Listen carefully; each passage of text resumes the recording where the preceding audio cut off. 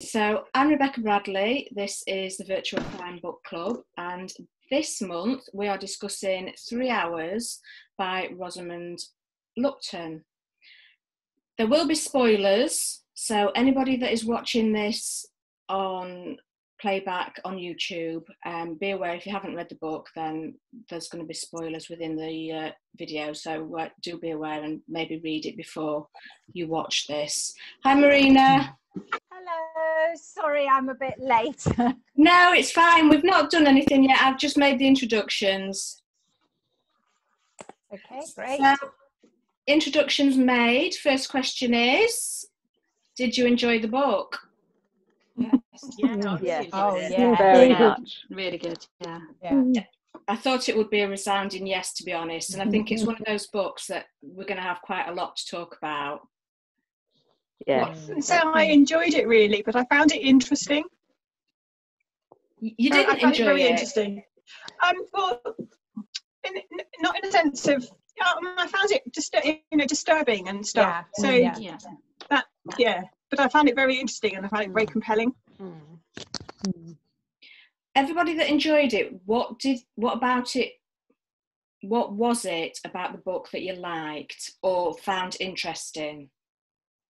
I liked the way she was able to combine an emotional story with an action story, because I think you often don't get the two together. But when it started off, it was very emotional and it was these sort of mini character sketches. And then at sort of the halfway point, you've got the whole police situation kicking off, and it seemed really authentic and quite fast paced. So I thought it was quite nice that she'd managed to blend the two, really. I liked the fact that I cared about the characters. I mean, that makes such a difference when you're you actually care what's happening to them and you're rooting for them, and you want to know what's going to happen to them. And that I really wanted to spend time with them, and I was really worried that they weren't going to get out alive and things like that. So she made you care. I thought she did that. Just following on, I was about to call you Bob. Yes, sorry. I mean, on my husband's computer, I've just noticed. I thought she did that, really straight off. That, made the characters feel really human, to the reader immediately. And, with those little kind of vignettes, sort of flashback things that she did, I felt that she very quickly got me, really, really invested in sort of each of the characters as she switched from one point of view to another. I found myself, really, really caught up in their story. Yeah, I quite like the relationship they had between like the mother and the son, and quietly talking, or the thoughts that were going through their head, really from an early stage. I absolutely adored that, switching between the characters and then having that within it as well. Jamie's mum. Yeah. Exactly, yeah. What were your thoughts on Jamie's mum's role in the book?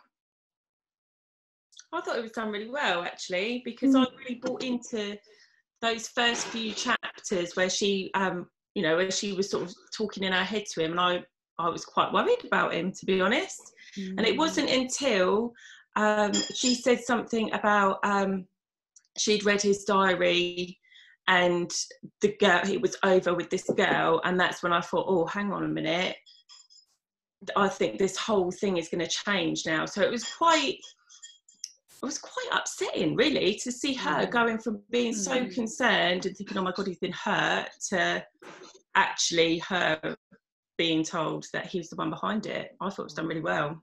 I also really liked that they had all all ages, so we had the kids in the school, in the little junior school, and them doing their little sort of pottery, and that was just so sweet while all this madness was kind of going on around them.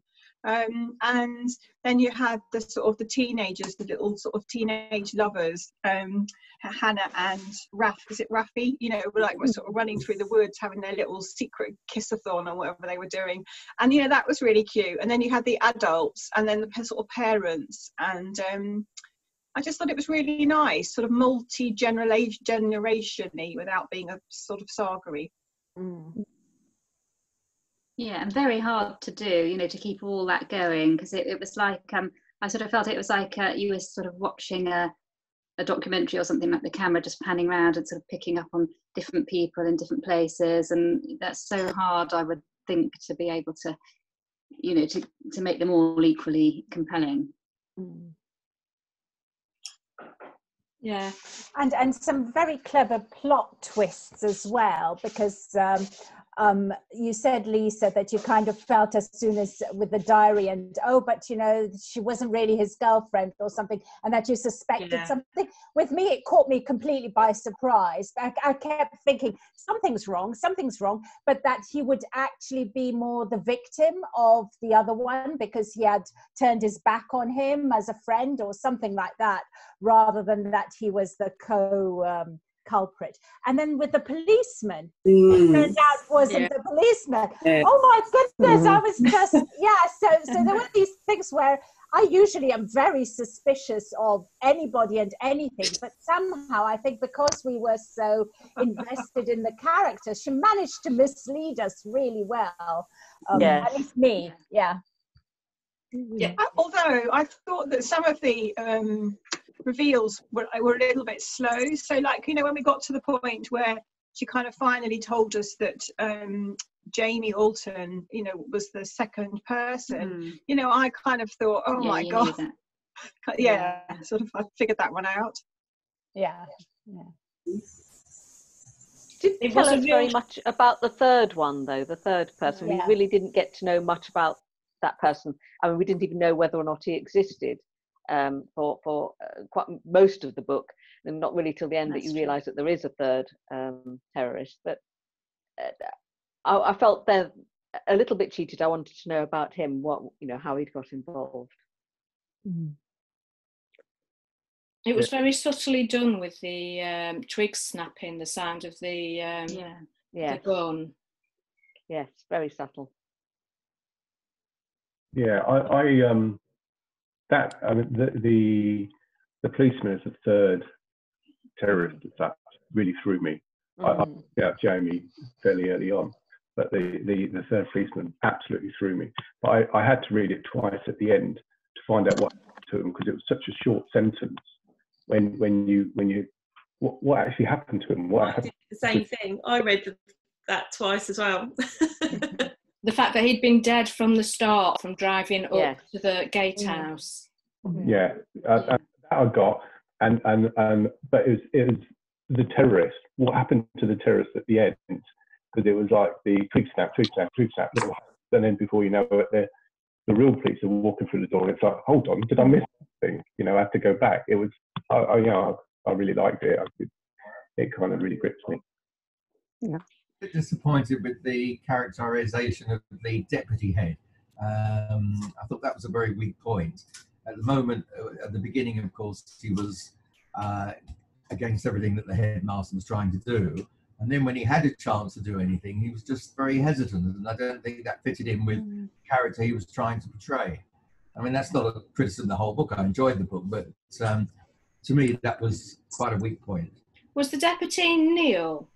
That's right. Yeah. He kind of pulled it out the bag at the end, though. Yeah,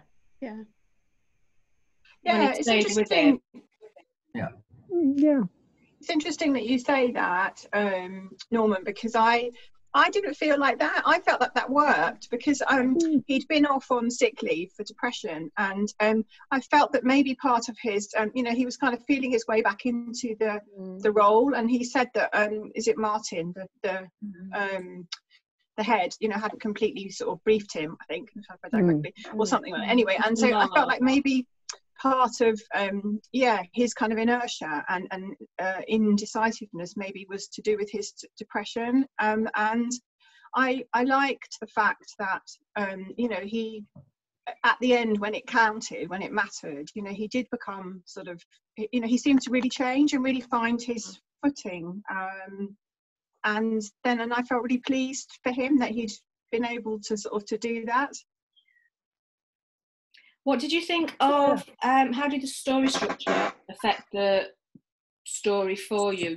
With how it married up with the play that they were rehearsing? how did that affect the story for you? Yeah, I thought the play was a little bit of an exaggeration. I mean, in reality, would they keep on rehearsing, even if to take their mind off things? That did feel a bit of an extreme example, just to kind of make the parallel between, you know, the corruption and the, you know, the power corrupts kind of thing, or, you know, the how you get told what to do, or you know, with the witches, and then the extreme right or whatever it was that to provoke a terrorist. So that felt a bit far-fetched. She definitely wanted to marry the play up with the story. Yes, and I felt it was a little bit forced at times. Yeah. It made it was, there were some very interesting points as well that you got from it. And I sort of thought, you know, I wonder if this is an author. I don't know. I mean, I've read 2 of her books before, and I really like her writing, but I don't actually know a huge amount about her. But it did make me think, oh, I wonder if this is an author who's done an English literature degree, because actually, you know, a couple of other books could have, you know, we could have had those plots instead of Macbeth, really. But it was fine. I mean, yeah. I found those, you know, when she went into some of the speeches from Macbeth and stuff, I sort of did want to skip those a bit, though. Just talking about structure, Rebecca, which you asked about, was I wasn't really sure about the flashbacks, because you know, to start with, I said that I really liked them because I found them quite, you know, they really showed us a lot about the characters, and they showed us a lot about the relationships between the characters and their backstory, you know, etc. But after a while, I quickly found them a little bit irritating, and I wasn't sure if maybe there were kind of too many of them. We kept going in and out of flashbacks and then back to sort of present day. I wasn't sure. I couldn't completely decide. I think maybe there were too many of them. I found there were a bit too many of them with Raffi and Bazzy and the flashbacks to their journey. That was the first couple were, you know, enlightening, but I think they were a bit distracting after a while. And a lot about the boat, wasn't there? Yeah. I found that really interesting, because I think that was a sort of subliminal message really in the novel regarding immigration and how it's treated. I mean, bringing up Katie Hopkins and Trump's tweets and things like that towards the end, the way that we're as a nation not quite like that. But I found it really interesting that the story of their journey, and so I was all right with those flashbacks, because where are they now sort of touch, you know. I found that quite interesting. Yeah, I prefer that was my favourite storyline, actually, was the brothers. Yeah, and as you say, because it did all tie in with the racism and the other, you know, the other racism on the other side as well. I thought it helped to make feasible that Raffi was kind of the action hero. He was the one who spotted the bomb. He was the one who knew not to open the boat shed door. And I think it was because of his experience, and we saw his experience, and he drew parallels from that made him more equipped to cope with the situation, the sort of warlike situation that school was suddenly in, based on what had happened to him previously. And I think it helped that we saw that to make it believable. Who was your favourite character out of, because there was quite a big cast of characters for this one. It took me a while to figure out who everybody was and what their part in it was. Who did you connect with most out of it? On the periphery, I like the infant teacher, the one. The Camille, the pottery teacher. Yeah, I thought she was a very real person, came over exactly how someone like that you would hope would act in those circumstances, and I felt a great deal of sympathy and understanding where she was concerned. And she was a peripheral character, but nevertheless I thought she was very, very well placed and illustrated by the author. I like Jamie's mum, to be honest. I don't know if it's because I've got a son the same age or similar age, so I found myself sort of thinking, well, that's actually quite frightening to think that you know your child inside out, and then they do something like that and you realise you don't know them at all. Yeah. So I found that quite not well. I say my kid's a good boy. He is a good boy as far as I know, but That's what you think. I found it a bit close to home. I think because of the age similarity and stuff, I found it a bit. I found myself going back to it, thinking, "Oh, what would I do? How would I feel?" Yeah. Same as you, Lisa. Yeah. Yeah, the following morning after I finished reading it, I was kind of hugging them extra tight, and I was thinking, so when's the last time they talked? They said more than grunts, you know. And my younger son brings me cups of tea, and I was like, oh no. I wish mine brought me a cup of tea. Speaking of characters, and then somebody just mentioned about, you know, Rafi being the action hero. One of the problems I had with the book was that for me there wasn't really a clear protagonist. We had quite a few points of view, and kind of, you know, zipped in and out of those. And I did care about the characters, but something that was lacking for me was that I didn't have a hero or a protagonist to root for. And I did find that sort of bothering me. You know, I you know, started off by saying that I found the book interesting and compelling, and I really did. But I didn't find it emotionally satisfying because of the lack of a clear protagonist. I don't know if anyone else found that. It's my standout book of the year, to be honest, that I've read so far. Yeah, certainly the most memorable. I quite liked, I think if it had been just one protagonist in this particular case, because it affected the whole school and all age groups and parents and teachers and children alike, I think it would have had a very one-sided view, maybe. It would have been very difficult to pull off with just one, which potentially could have been the investigator, you know, but it would have been very, because they were all in different locations. So actually I felt that it gained from having all of the different protagonists rather than just one main one. Yeah, I agree, it did, but it did take me a little while to get into it, I think, because of that, because there wasn't, you know, I didn't immediately feel a connection with anyone, although, as you said, I think, the mother worrying about her child, that was the first thing for me. I think the first time I felt really drawn into it, and then it got better and better, and then I was really interested in the backstory of the two brothers. But yeah, it did take me a little while to get into it. Anybody else that you find interesting? Sorry. Yeah, no, I thought Hannah's character was very interesting. Because she was very caring with the headmaster, but she was also trying to protect other people at the same time. And at the end, she wanted to know what had happened to him and all of that. So I sort of quite attached myself to her at the beginning and enjoyed reading her story. Quietly forceful, wasn't she? Yes. You know, she didn't fall apart. She carried on, and she did. So she was a very strong character in a very quiet way. Which I thought was very good. I did enjoy her. And I liked the drama teacher lady as well. You know, I thought she was just amazing, and you know, the way that she carried on, you know, getting these kids to do this dress rehearsal, and I really liked her.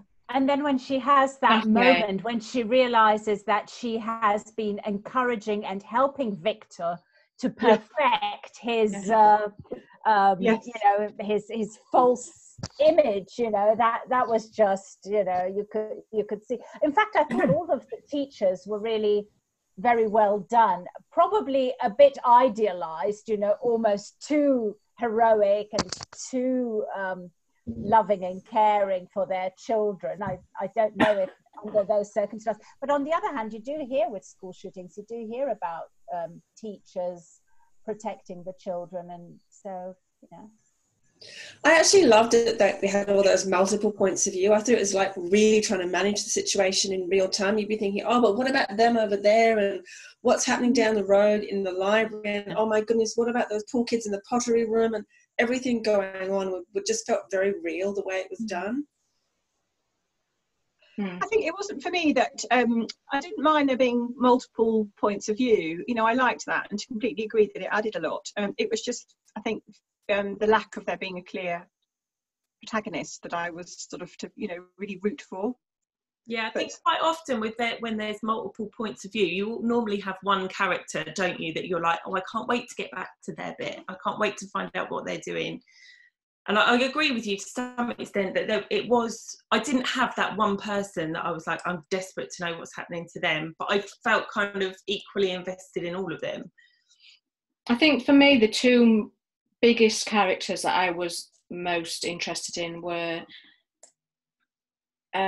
what was her name? Rose Pulstein and Rafi, the police inspector, and Rafi. I think I would have put those two as the two leads. Yeah, I think I would as well. Although I liked all the characters, I thought she did a really good job of making me invest in everybody. Because normally I find when I start a book and you invest in a character, and then about chapter 3 you switch to another character's viewpoint, you think, oh, I was really enjoying that.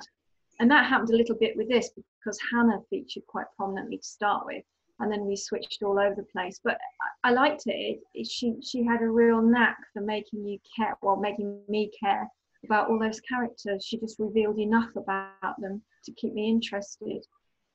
Yeah, it's been touched on slightly, but how did the book make you feel? A bit anxious, actually. Yeah. It's going back to that same thing of like having teenage kids and you don't always know what they're doing, and you send them to school and you think they're safe. I mean, my kids at their secondary school, they do a lockdown drill for if someone comes in. Really? Yeah. And ours. Yeah. And I don't live like in a really badass place. I live in Maidstone, so it's not like it's a terrible place to live. But it's I found the whole situation that they were in. It did make me feel quite anxious, actually.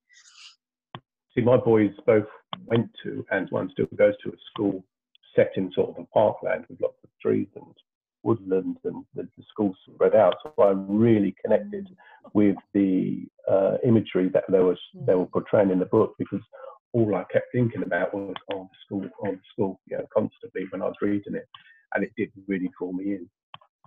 And I thought she was very good at making sort of it really enhancing the sense of sort of isolation, because you know, I didn't realise until they said that the evacuation point was, you know, on the beach, and they had to go down this, you know, path down this cliff to assemble on the beach, and you know, so I just thought, oh my gosh. And then plus, you know, with this storm and the snow and winter, and you know, I really felt the kind of claustrophobia of that setting, and that they were, you know, kind of really, really very trapped with these two gunmen in the school. And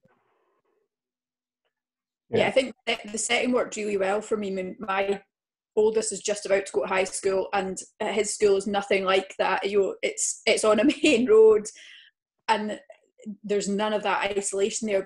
But she really did bring that to life. The idea that, I mean, for me, I send my kids to school and think they're safe, but actually in that area, you know, they're so isolated that if something like that did happen, I mean, God, it was the anxiety as a parent that I felt reading the book, and I think the setting added to that because of, you know, this need to get them down to the beach, to get a boat, to get to safety, and she did it very well for me anyway, in terms of the setting.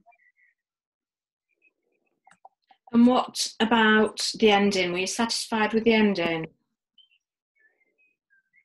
It felt not a tiny totally bit rushed. It felt a tiny bit rushed to me. It suddenly, you know, wham bam, it was all sort of over.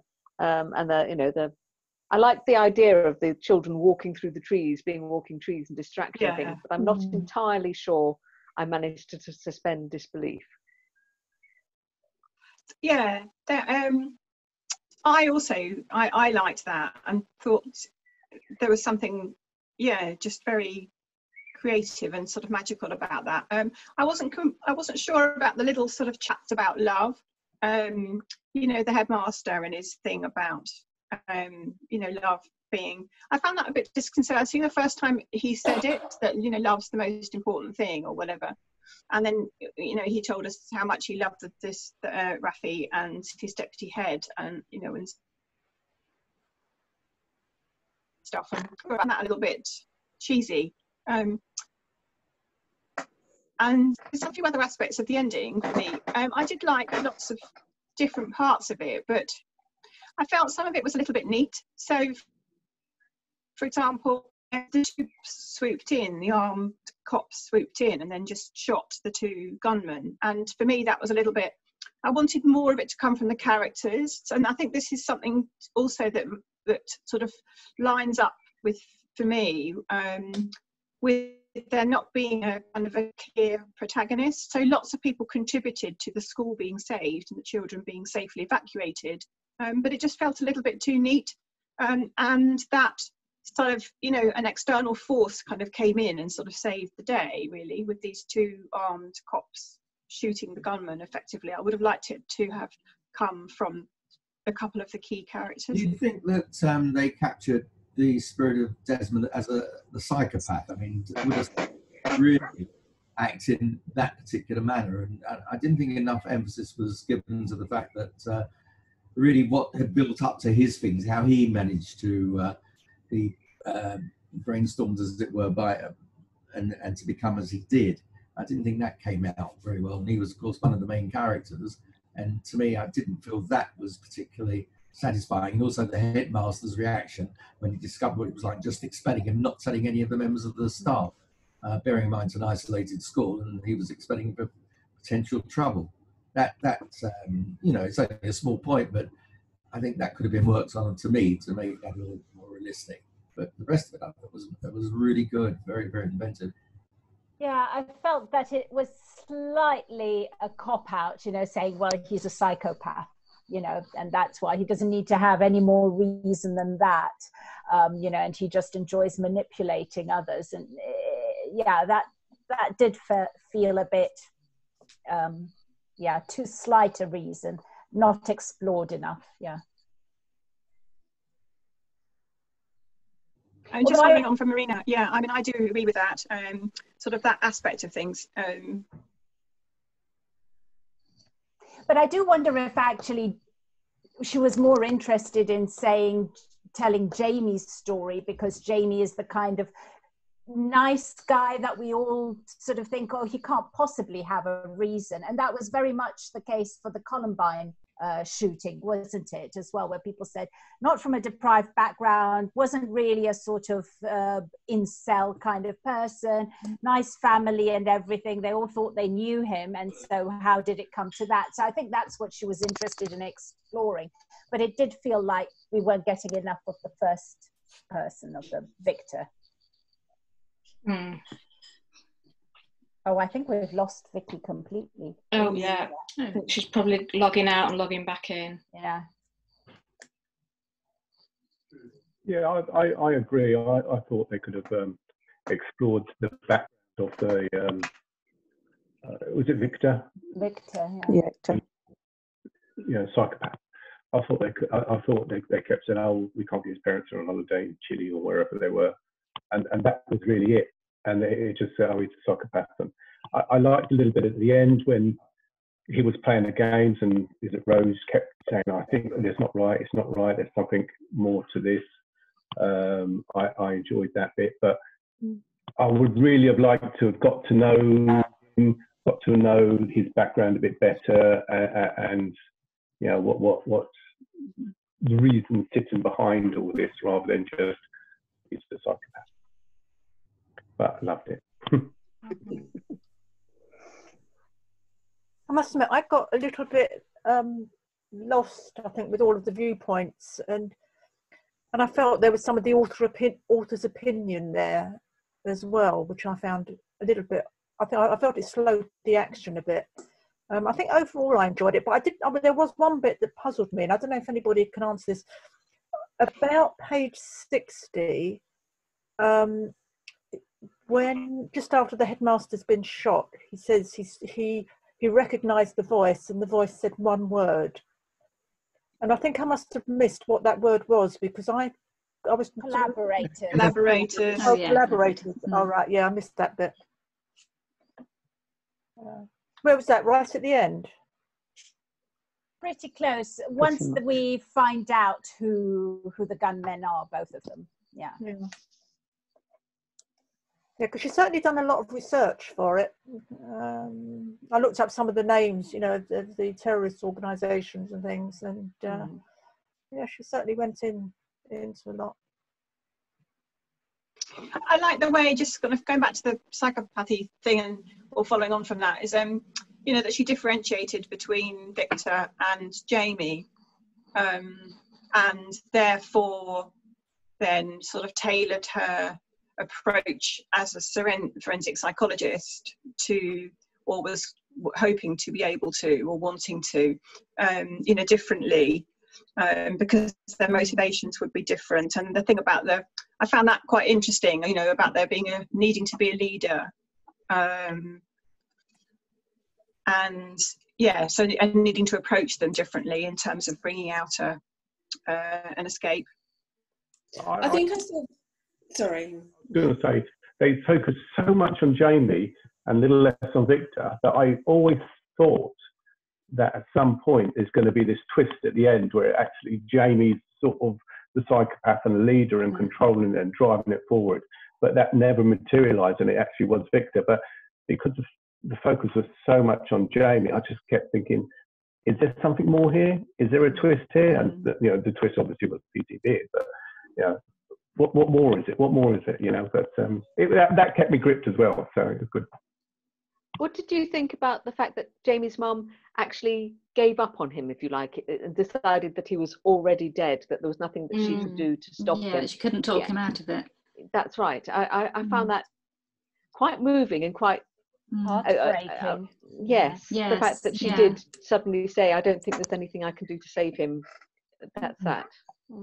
I found that strange. Yeah, I found it strange. I mean, I'm not a parent, so I maybe can't speak from that sort of side of things. But you know, she went quite quickly. I felt it was very moving. To kind of from defending him to know he can't possibly be, to then giving up on him. Yeah. So I think that aspect didn't quite work for me. I don't know if I would ever give up on my son, but he's never pushed me quite that far. So. Let's hope he never does. Yeah. Well, given that it takes place in 3 hours, it had to happen quickly. So, that's true. So that's perhaps slightly unrealistic, but yeah. Yeah, I like to think I'd hold out for more than 3 hours. Yes. I must admit, the bit that I thought was possibly the most moving bit was, although I felt it slowed down the timing a bit, was when Rafi was talking about his journey over, and especially when the little boy is trying to doggy paddle to the boat because the man doesn't take him, and I was thinking, oh, you've got to make it. I thought that was very moving. And very well written. But what I thought, did anybody else pick up, I don't know, maybe I was overly sensitive, but it was interesting because they made such a big case about the school, which was a private school, clearly, you know, with the fees and things, and that it was so liberal and had liberal values and all this kind of thing. And then yet the parents, when Jamie's mum is listening there to the parents talking, they were like, oh, do you think it's because of those boys, that the Muslim boys that they picked up, the Syrian refugees that we picked up? Do you think that it's those Islamic terrorists and so on, when they don't yet know what it is? So it was quite interesting that quite a few of the parents didn't really espouse those liberal values that it seems their children really were showing because of going to that school. I must admit, I felt that was. I felt that was the authors wanted to get her viewpoint in there, and that's why that was there. I felt, you know, there were certain things she clearly wanted to say, albeit through her characters, and sometimes it was obvious and sometimes not quite so obvious. But I found that a little bit, I won't say off-putting, because I enjoyed the book. It was a cracking story. It got straight into the action as soon as you open it, you know, on page 1. But I found that a little bit off-putting, I think, for want of a better word. Has anybody got anything else they want to talk about with the book? Does anyone know? I didn't have time to sort of Google or look up to see if she'd written any interviews or any articles. And does anyone know what was her motivation for writing it, and what has she said about it? And anyone know? There are a whole heap of acknowledgements at the back. Yeah. And I think it was a collaborative effort between her and a number of people, if I'm honest. There's nothing on the website, on her website. Has anybody read The Silence Between Breaths by Kath Staincliffe? No. No. It really made me think of it. That is characters on a train, and one of the characters is a suicide bomber, and it's from the viewpoints of all the different characters before the bomb goes off, including from the viewpoint of the suicide bomber, and then when the bomb goes off, and also the aftermath. And it had kind of a very similar vibe to this, with lots of characters and the different motivations. I think if people enjoyed this, they'd probably enjoy that one as well. Sounds really good. What sort of timeline was Thanks, Rachel.